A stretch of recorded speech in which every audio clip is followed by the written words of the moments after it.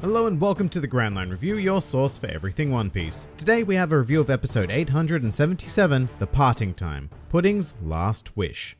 And right out of the gate, I have to say that this episode was simply beautiful and very, very well handled. The attention to subtlety and feeling is very unlike the anime and very much welcomed. I mean, I knew we were in for something special when after the superpowers opening, we were launched straight into the title screen. No recap, no music, just a very quiet and somber canvas to build upon. And I like that a lot because the chaos of Whole Cake Island is over, and this is very much a point of reflection. To take note of the cost of getting to where we are, as well as providing a firm resolve for the future. And a big part of everything to do with that for me was the Soul POCUS song. Now, I've been a pretty big fan of how the anime has handled musical interludes in Whole Cake Island. It might be because I work in musical theater and opera, but music has such incredible power to tell stories, and Soul POCUS is quite possibly my favorite song of the entire arc. It has a really grand operatic nature about it, which is absolutely perfect, because for the most part, the themes of this episode are tragedy and hope, which just so happen to be the two most focused on themes in opera. And bits of Soul POCUS play throughout all of that, really heightening the emotion, particularly in scenes like the end battle where all of the factions left in Totland are still taking on the Big Mom pirates whilst bracing for Big Mom herself to attack. And while it's really tragic to see all of these protagonists just left behind in Whole Cake Island to deal with whatever, there is also a fierce sense of triumph in Soul POCUS, which is especially potent at this point. It plays while Big Mom is riding in to the rescue, and it really does hit hard that Whole Cake Island was an overwhelming defeat for our protagonists. In the end, Big Mom was the hero of the day, and this song is here to celebrate that in a wonderfully twisted way, which is why my favorite lyric is the very end one, being, "It's the Queen's song." It's just such a strong ending that at the point where I was watching it, I was expecting to see the to be continued credits pop up, having completely forgotten about the one final ray of hope delivered to us in the entire episode. And speaking of, the simultaneous scene of Sanji and Zeph preparing the same dish was also done really well, and it was so very important to nail, because Sanji's pride as a chef was really what was on test for this entire lengthy climax. You'll have a lot of people who complain because Sanji didn't get a quote-unquote decent fight during this arc, but it is this moment that should really hammer home that it was never about that. Fighting is entirely secondary to Sanji, and his number one priority is being a chef. So the climax of the arc was him feeding a hungry person, and it was glorious. Sanji was also involved in some other well-crafted moments as well during the episode, the first of which was his little heart-to-heart with Carrot lamenting Pedro's death. The atmosphere was just perfectly somber, as it took place during the initial opening with just the sound of the calm waves and a tiny bit of musical assistance from Soul POCUS for the key emotional moment. And there was some other great work done with the scene of Pudding looking through the memory she took from Sanji. In fact, that was actually probably my favorite part of the episode, and I say that as a very anti-Pudding person. I really tend to despise whenever she appears because of her whole split personality. I don't know, I just don't find it funny or endearing in any way. But when this happened in the manga, I genuinely felt for her, and the anime is no different. Not only that, but this is one of those very rare situations of the anime showing flashbacks that aren't just filler. This whole sequence in the manga featured a whopping amount of short flashbacky portions, which the anime pretty much followed frame by frame, and it was wonderfully effective. Although the best part was definitely when the silent film began playing. I was very curious about how this was going to be handled after seeing it in the manga, and it just works so damn well, set to the minimalist chimes of Soul POCUS. But not only that, but the animation within the film has a very magical quality about it. Everything has a nice soft glow, and the colors are slightly elevated to a more heavenly palette, all of which only increases the tragedy of Pudding as we see her bursting into tears afterwards. And as if this episode wasn't full of enough touching moments, we are finally treated to Katakuri and Brulee's little discussion that really just rounds out his entire character. Beautifully handled, 10 out of 10. Honestly, not much more to say about it, except that young Perospero is a bit creepy. And there was an interesting moment though where Katakuri showed a flash of Conqueror's Haki as a child, which was pretty cool. The noticeable omission was not present in the manga, although given how absolutely demonic he looked, it certainly was a nice opportunity to insert it. So yeah, overall, this episode was just fantastic. I would go so far as to say that it was constructed far better than even the Snake Man episode, which was the entire thing that made me start reviewing the anime. Although they're very different beasts. While the Snake Man episode succeeded in action, this episode delivered on an emotional front that I honestly didn't think the modern day anime was capable of. So once again, huge props to Toei for pulling that off. I mean, I do wish that this quality had been consistent throughout all of Whole Cake Island, or Zoe, or Dressrosa, or Punk Hazard, or Fishman Island, or Marineford, or almost any episode from the last decade or so. There is just so much potential with the series as an animated medium, which which was once again put on full display here. One part glorious and one part kind of taunting us. Oh, and speaking of taunting, if you're an anime only watcher, I really hope you didn't watch the preview for the next episode because it contains a massive spoiler. But then again, the episode title is going to contain that massive spoiler as well, so there's really no escaping it. You'll know what's going to happen before it happens, and sadly that's how it was in the manga as well. But big